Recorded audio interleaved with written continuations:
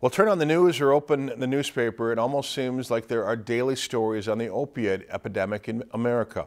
Clayton Castle tells us about one Brainerd man who is taking it upon himself to help those struggling with addiction. Reach out for help. This is not one that you're going to beat on your own. Meet Sean Higgins. Sean is one of the many faces of overcoming adversity and addiction. As a former opioid addict, he can attest to the hardships of the disease.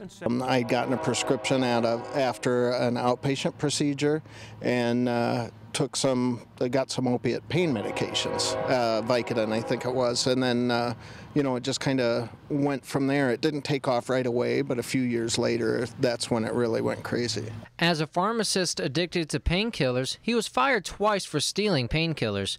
Finally, after the second time, he decided to seek help. I wanted to look for a specific treatment program that treated healthcare professionals, so that I would be with people that kind of understood exactly what was going on with me. He found that in the Hazelden Betty Ford Foundation Addiction Treatment Center in Center City. It was at Hazelden where he not only sought help for addiction, he developed a passion for helping others. Sean has completed master's studies at Hazelden and will soon be taking his licensing exam to become a licensed addiction counselor, and he hopes to bring the knowledge and help back to Brainerd. And so I'll be looking for a mental health counseling position and along with a chemical dependency counseling position here in the area. That's kind of my plan.